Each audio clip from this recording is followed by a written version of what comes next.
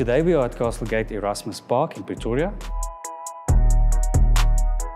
I'm Jaco Pretorius, I'm an architect at Boogertman Partners.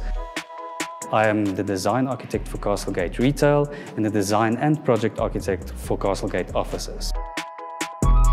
Boogertman Partners has projects throughout Africa and the UK and embraces social, economic and functional design through sustainability, and has a large range of typologies in its portfolio.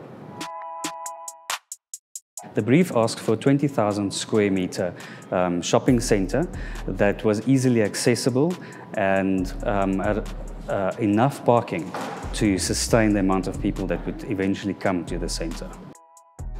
The centre houses a unique mix of restaurants, retail, and has a green heart at its centre, which is used as a dining square or dining piazza. This green park-like heart visually connects the reserve where the Apis River is in the south, and then to the north it connects to the market through the square. How the spaces in between typologies are utilised are just as important. Parks and lobbies need to accommodate all the typologies existing around that space, creating exciting nodes that involve social dynamics. The architecture of this building is a mix between industrial and farm style. Both buildings have several different brick bonds or patterns that we use on the facades, and this gave us lots of opportunity for detailing in the design. One of the features on the building is the tower. And we did a Flemish bond on the tower where we left empty spaces where the Flemish bond would connect between bricks. The tower mimics an old industrial brick chimney from a brick factory, and that is what we wanted to portray as part of the industrial feel of the site. We made use of face brick, not just for its functionality when it comes to low maintenance, but we used it because of its natural beauty that it has.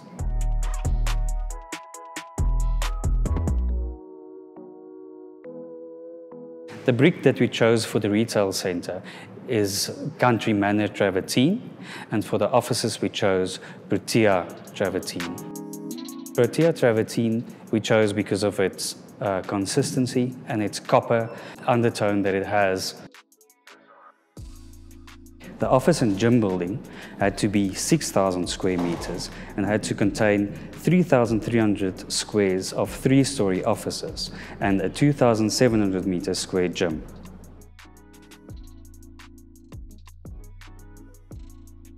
Another main feature on the office building is its large overhang, which provides shade in the summer but is high enough to let in enough sun in the winter. We chose Corobrik because it was readily available, and the site closest to us was the Rietvlei factory that is about 17 kilometers away, which saved on cost and our carbon footprint.